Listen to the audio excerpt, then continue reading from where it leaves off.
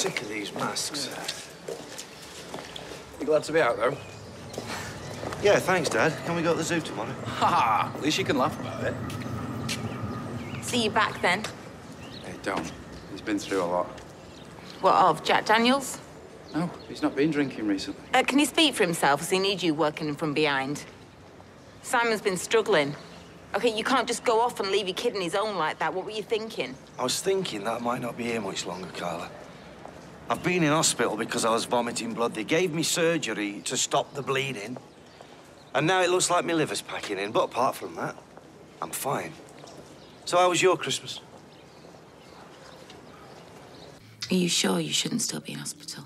They discharged me. I'm on more pills than the Happy Mondays were, mind you.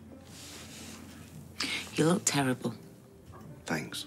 There is no definite article. It's not the Happy Mondays, it's just Happy Mondays. I'll make you some lunch. No, I'm not hungry. It's all right, you go, I'll make it. No. You don't live here anymore, do you remember? It's all right, just go. I don't need either of you. I do have to pick Bertie up. Is anybody listening to me? Hello? I'll call you later.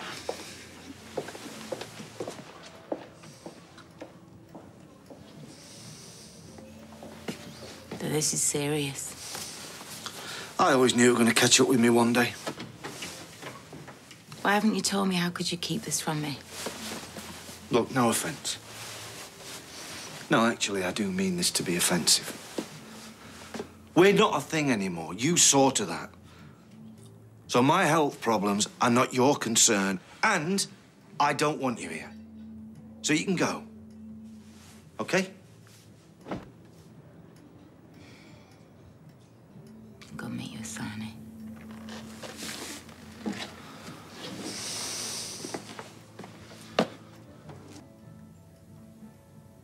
You ought to tell Simon. Peter, your son, you know, that lives with you. I'll tell him before I leave. Leave where?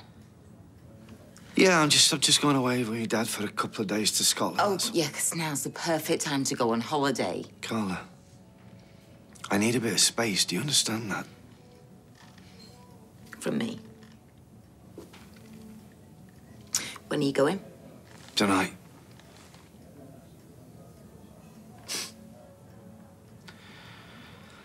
An alcoholic, you know, woman with a history of mental health problems. No surprise we keep ending up here, eh? Peter, I want to move back in. You're a glutton for punishment, I'll say that for you. No, I'm not. I want to help you. I'm not putting you through it. Not this time, no. I don't care. I love you. Well, maybe you're the one who needs help then. Peter, you're only going to get better if you let people look after you. Listen, I want to look after you. Let me. You're only saying that because you feel guilty about cheating on me, yes. But it's okay. When I was in hospital, I had a lot of time to think, and I'll be honest with you. I could have done without it being Adam. That was a kick in the teeth, but I've brought all this on myself. All of it. No, it was my fault.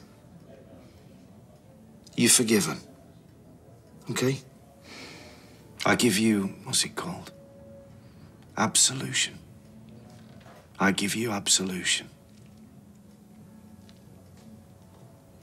I'd have made a good priest, wouldn't I? A whiskey priest, but can't have everything. You think this is funny?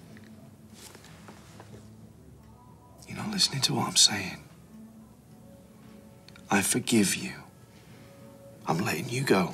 I don't want to go. I want to stay here and help you get better. What makes you think I will get better? Of course you will. No, there's no guarantee. I've got to wait at least 3 months, and in that time, I can't touch a drop of alcohol for them to test my liver function. Then, if it's getting worse, my only option might be a liver transplant, and there's a waiting list for that, so... I've been selfish all my life, but even I'm not that selfish to put you through all that. You sound like you're just giving up. No, not on life. Just us. No. I'm going to move back in here. I am going to help you get better. Please, Peter. No. It's too late. Sorry.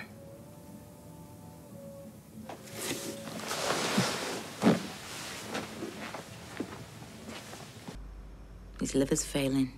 Could die. I didn't tell you that. Simon doesn't even know yet. I'm sorry.